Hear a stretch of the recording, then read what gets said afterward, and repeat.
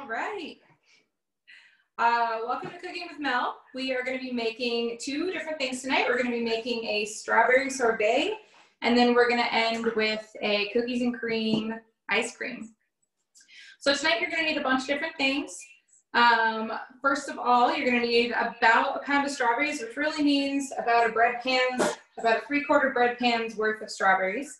So it'll hit right about there in your pan. The next thing you're going to need is the strawberries. We'll cut those up in a second. And to go with that, some honey. And if you prefer a more sour sorbet, then some lemon juice. And you're going to need about a tablespoon of that. When we move to the cookies and cream ice cream, you're going to need 2 cups of 1/2 and 1/2, Oreos or chocolate cookies, sweetened condensed milk. You're going to need a hand mixer for the cookies and cream ice cream and a blender for the strawberry sorbet.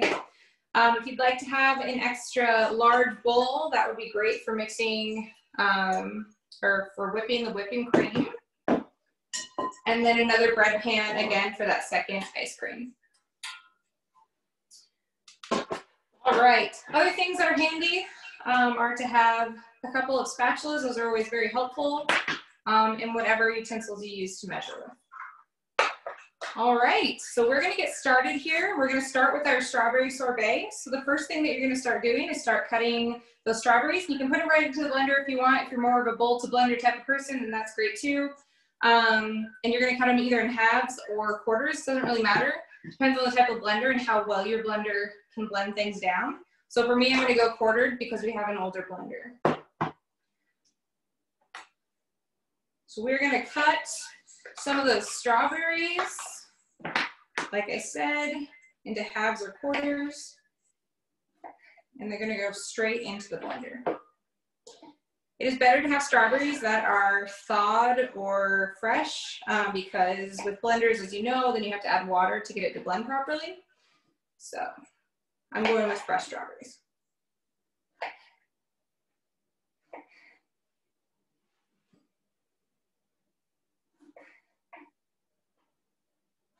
All right.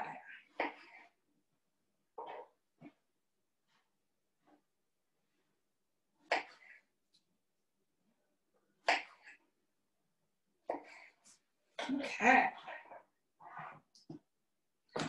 I'm going to add those in there.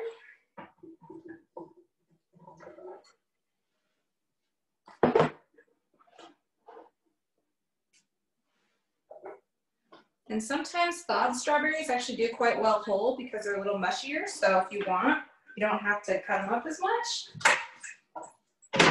So that's pretty convenient for you if that's the case. All right. So when the next thing I'm going to do is I'm just going to drizzle the honey over the top. And you're going to use a 1/4 cup of honey and drizzle it right over the top.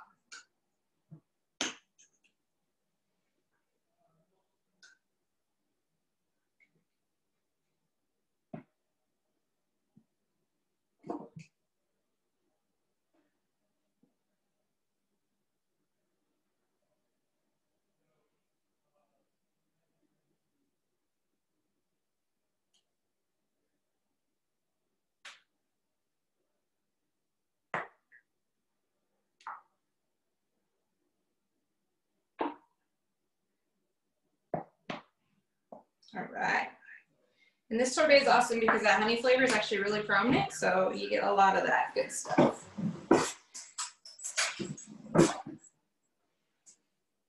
So I'm just going to drizzle that right over, use a spoon.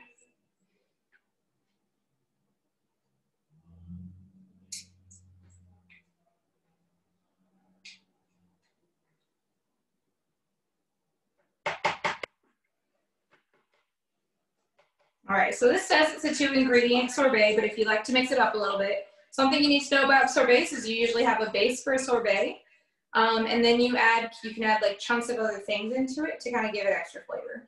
So oftentimes what I'll do with something like this is I'll add something like raspberries or peaches or lime to add chunks into the sorbet. So what I'll do is I'll blend up the honey and strawberries and a little bit of lemon juice, which is about a tablespoon of lemon juice, and then I will mix in chunks of whatever the separate fruit is that I want to put in there. So you can decide to do that tonight. You can also make it very simple. Either way, it's going to be delicious.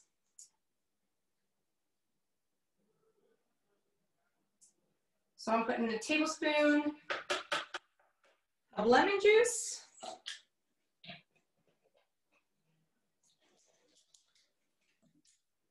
And then the blending begins.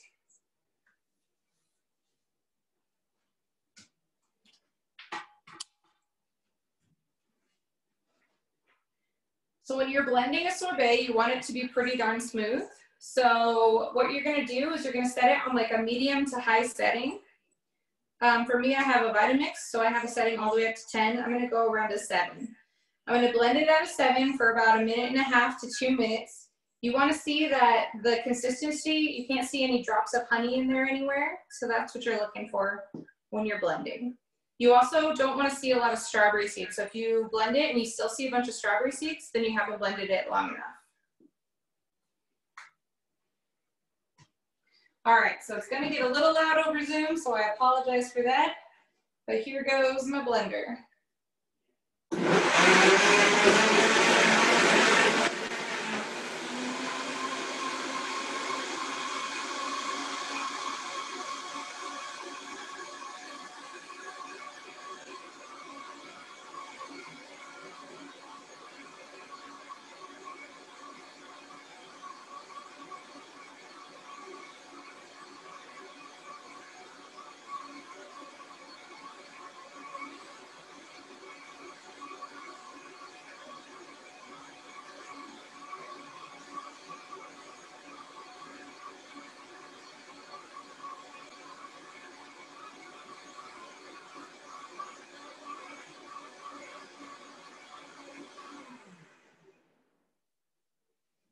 All right, looking good.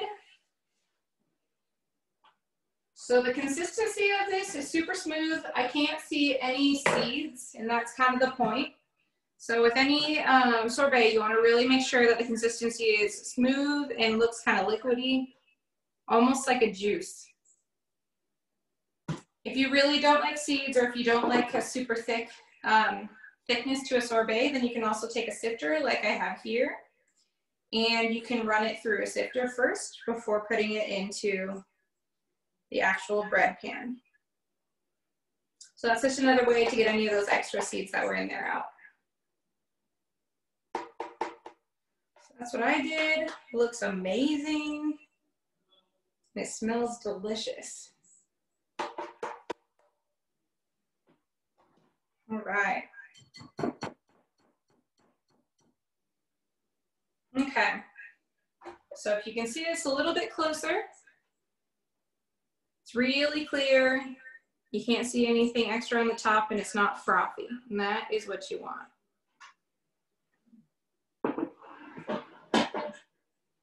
All right, so then you're gonna take it and put it into the bread pan. And that's when, if you have an extra fruit or something, you're just gonna sprinkle the extra fruits on top, or you can mix it in if you want the chunks throughout your sorbet. So for me, I'm gonna make this one quite simple.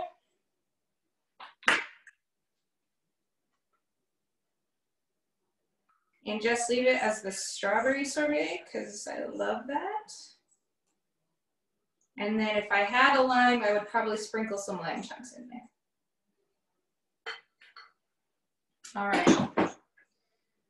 So before you can serve this, you want to put it in the freezer for about 4 hours, and it should be kind of perfect at that point. And I made one earlier today, and it came out looking like this, and I put lemon balm and mint on top, and that was kind of a fun way to do that. Lemon balm is basically a leaf that tastes like lemon, and it has a smell of lemon. So it can add to kind of the aroma of the sorbet, and then mint also adds to it. It's kind of like a mint julep type of thing, or a daiquiri type of thing. All right.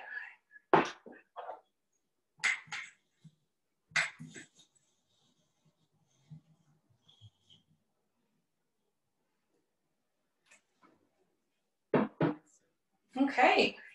That is the simplest sorbet there ever was. But that's kind of the beauty of it. It's something like that. It's really simple, but you can add as many flavors as you want to it. Just the biggest thing is you want it to consistently be kind of a really smooth mix. You don't want it to feel like a blended smoothie where there's chunks in it or anything like that. It's all about getting those chunks out and making it so it's really smooth.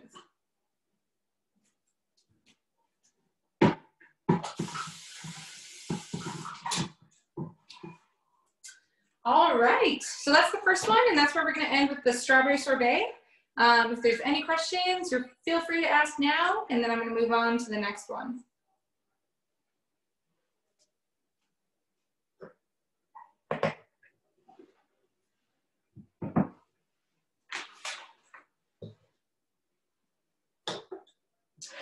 All right, so next we are going to move on to a cookies and cream ice cream, and this is just really delicious. It's mostly whipping cream, and then it's a bit of sweetened condensed milk and some Oreos. So what you're going to start off with is a giant bowl, something that can catch a lot of the spray from whipping the whipped cream.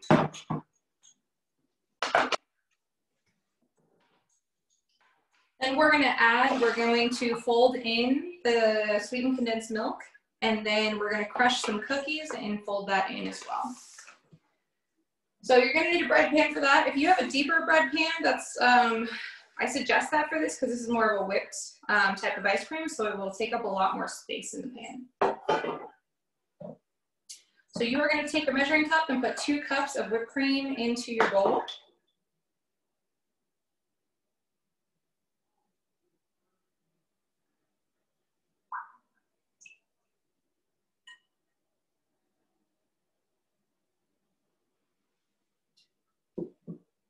Right. And then you are actually going to whip this pretty much completely. So what you're going to do is you're going to whip this for about 3 to 5 minutes at the highest setting you have on your hand mixer. And you're going to whip this for 3 to 5 minutes until you start to see the folds or the ripples or the waves is what other people call it. You see them staying consistently. They're not like slowly disappearing. So you want to see the folds all the way across where they're not disappearing anymore. All right, now I'm going to start my hand mixer. It's going to be kind of loud, so bear with me here.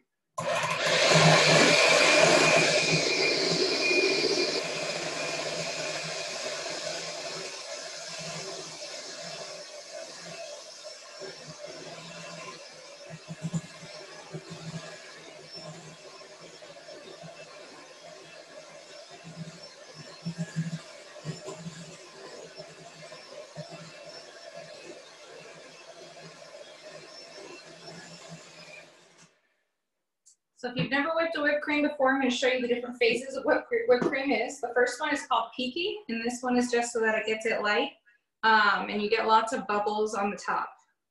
So that's what peaky looks like. The next phase is going to show some ripples, but what you want is like a heavy wave on the cream.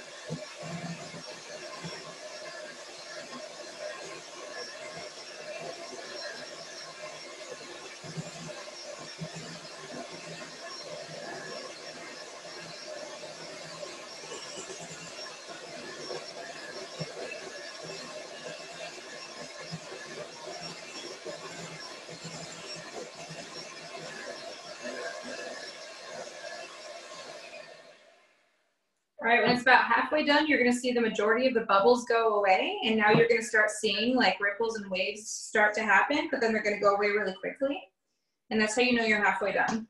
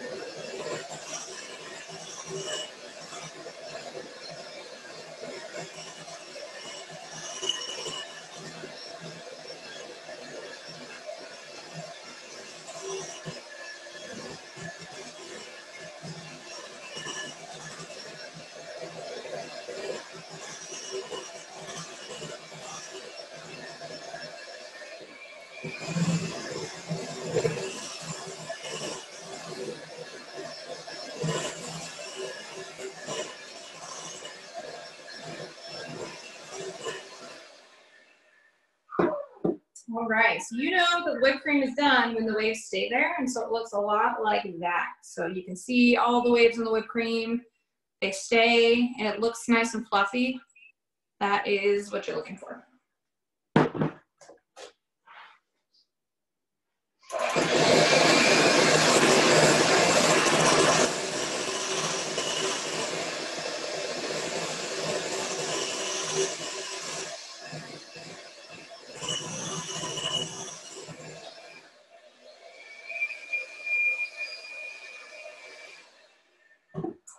All right, next you're going to take your sweetened condensed milk and open that up. You're going to use the entire can and pour that in, and then you're going to take a spatula and you're going to fold it. You don't want to mix it too hard. You just want to make sure that you fold it in so you can't see any marbled lines, and I'll show you what that looks like here in a second.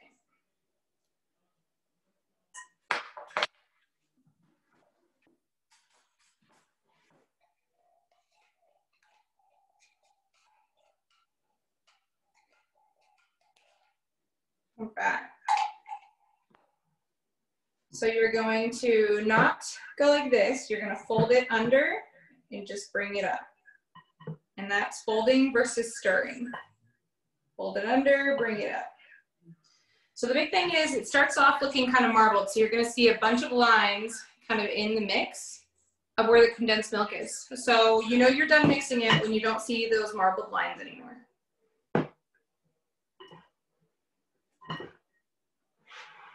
So I just keep folding, and it's pretty light because you don't want it to lose that kind of whipped kind of ness, if you will. I don't know how to say that, whippedness, whippiness. Either way. So you're just folding it under. All right. So mine is no longer with any marbled lines. It's nice and light still. But of course, a lot of those waves are gone because you just put kind of a dense, syrupy texture into it. So don't worry if all those like waves are gone. All right. So now you're going to take those Oreo cookies, and I actually like to use a sandwich bag to do this part, but if you don't have a sandwich bag, you can grab like a bowl and just smash the cookies in there. You're going to put 10 cookies into the bag or into the bowl, and you're going to smash them. And you can make as big or as little chunks as you want. That's on you to decide what you need. And then I always take the end of a spatula or even the ice cream scoop, and I'll use that to smash the cookies. I know, super awesome. So let's see here. So I'm gonna do about that many cookies in the bag. Lay it down and smash them.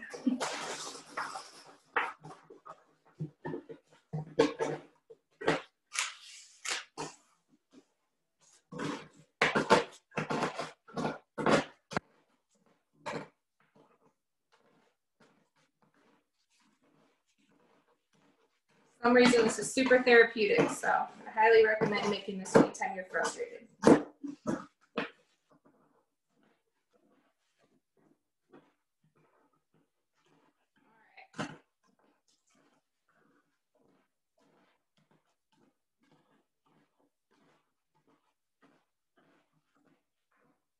Okay, so I got one your consistency. You got a couple big chunks, some smaller chunks. That's kind of what you're looking for. Then I'm just gonna mix it around, make sure it's all broken up, and that just goes directly into the bowl. Right here. And beauty is then the mess is already in the bag, and you don't really have much cleanup. So same thing as before, don't mix but fold. You want to make sure you fold it in so it's evenly dispersed. You really don't need to fold it too much for it to be effective. Okay. So you can see the chunks, everything is covered. And then that goes right into the bread pan.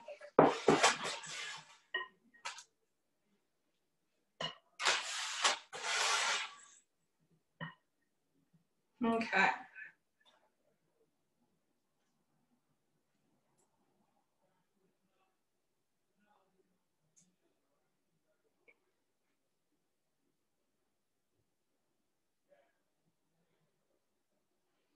If you want to make it really pretty and impress all your friends, then you can take a couple extra cookies, split them in half, and decorate the top.